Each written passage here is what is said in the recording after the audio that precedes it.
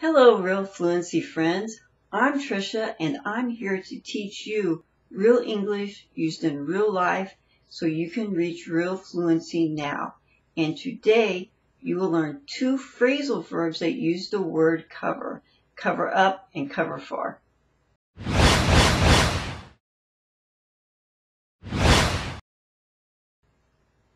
Cover up means to hide the truth about something, usually a crime or a mistake, by not telling what you know or by stopping other people from telling what they know.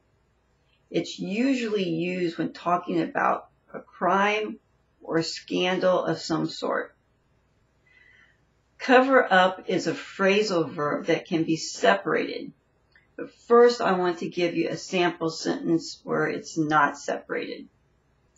The president is trying to cover up the truth. In this sentence, the truth is a direct object. In this sentence, cover up is separated. The politician covered the whole scandal up. The second definition is pretty easy to understand, and you probably already know it. It means to put something over or on a person or a thing. The sample sentence with it separated is, he was coughing and sneezing in the kitchen, so I covered the food up. It is also frequently used with the word with, as in, after she fell asleep, I covered her up with a blanket. An example of it not separated is, I'm going to cover up my cup of tea because it is very windy and dusty today. Or, we wear swimming suits to cover up our private parts when we go swimming. Some people call them bathing suits, but personally I don't understand that. We swim in them. We don't take a bath in them. So tell me in the comments, what English word have you learned to call the clothes that you wear when you are swimming? A bathing suit or a swimming suit? And what does it translate to in your native language? I'm curious. I'd like to know. What are you doing? I don't need to be covered up. I have clothes on. Go away.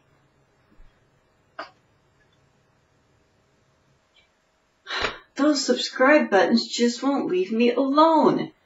Please subscribe to my YouTube channel if you haven't done that yet, and maybe they will stop bothering me. Cover for is not a separable phrasal verb, and it has two different meanings which are kind of similar to each other. The first meaning is to do someone's work while they are sick or gone, as in, I feel sick today and need to find someone to cover for me at work, or she's on vacation, so I'm covering for her this week. It can also mean to protect someone or give an excuse for their behavior, as in, if he finds out that I did it, will you cover for me? So what are the 10 most useful phrasal verbs? Click here to get a free list with definitions. That's almost all for today. But before you go, please subscribe to my YouTube channel if you haven't done that yet. Or stay and watch more English lessons here on YouTube from me or from my friend Emma, who can help you with pronunciation. Goodbye, and remember, with hope, anything is possible.